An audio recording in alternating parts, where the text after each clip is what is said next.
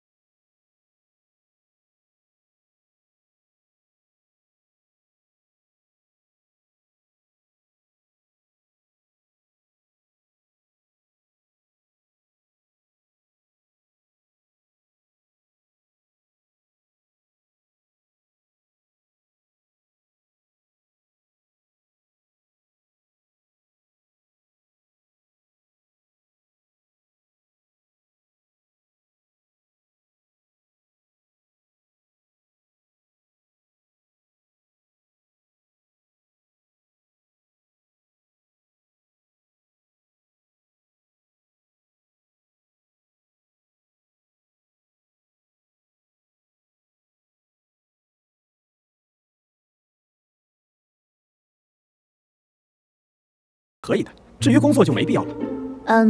我想您可能是有点误会了。而婚后的话呢，其实我个人我是很赞同二人世界非常重要这个观点的。我妈年纪大了，我实在不放心让她一个人住。我妈住一起的话，也可以给你搭把手，但是你可别指望她帮你带孩子，毕竟那是我们年轻人的事儿。我们年轻人要孝敬父母，还是你带。啊，倪先生，我觉得您是不是想的有点太远了？ 不早了，阮小姐。其实我是无所谓的，但小姑娘来说，青春也就这么几年嘛。你要知道，女人过了30，那可是挑剩下的了，不值钱了。要知道，阮小姐你年纪也不小了，以我的条件嘛，还是可以找到更好的。挑剩下的了，不值钱了。现在还有人拿年龄来衡量女性。 你可是来自原始社会吧？他谁呀？我是阮芷的男朋友。我妈果然没有说错，你们这些做网红的嘛，品性就是有问题，有男朋友还出来相亲，过分不过分啊？纯粹就是个骗子！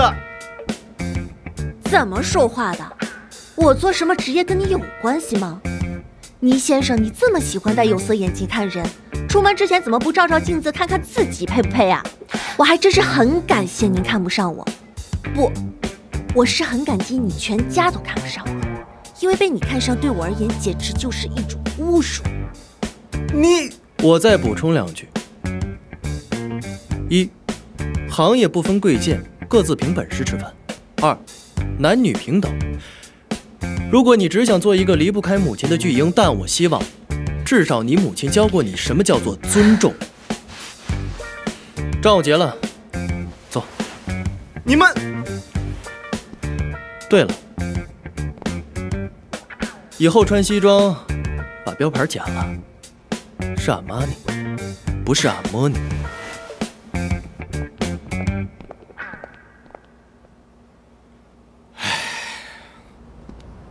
齐战，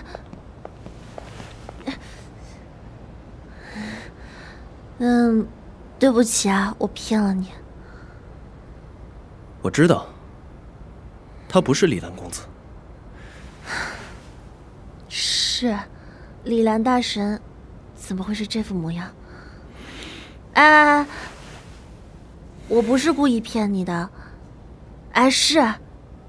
李兰大神是我男朋友，这件事情是我胡诌的，所以我不好意思让他过来冒充我男朋友。但是我妈刚好给我塞了一个相亲对象，我一时鬼迷心窍，就拿他来滥竽充数了。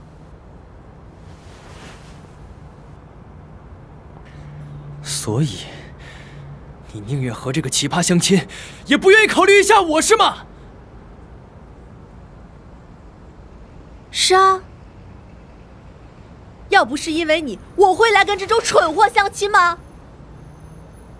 我至于这么劈头盖脸的被人一顿羞辱，还要被你这种始作俑者指责吗？是啊，我是骗了你，可要不是因为你明明有了林失落，还总是对我说一些奇怪的话，对我做一些奇怪的事情，我至于这么处心积虑，就是为了避开你吗？你就这么讨厌我？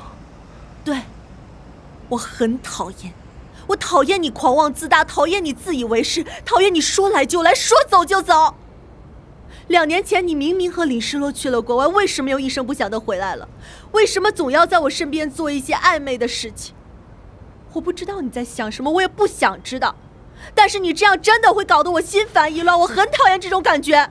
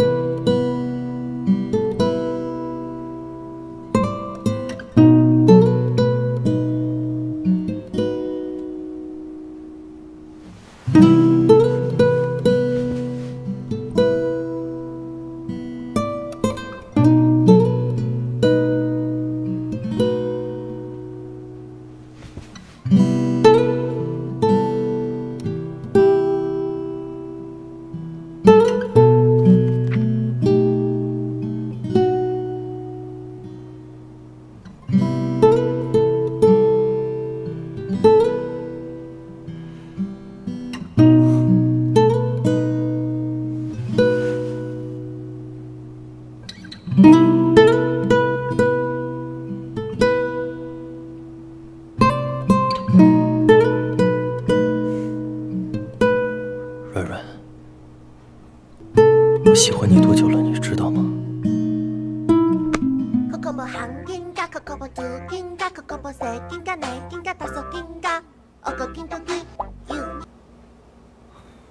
喂。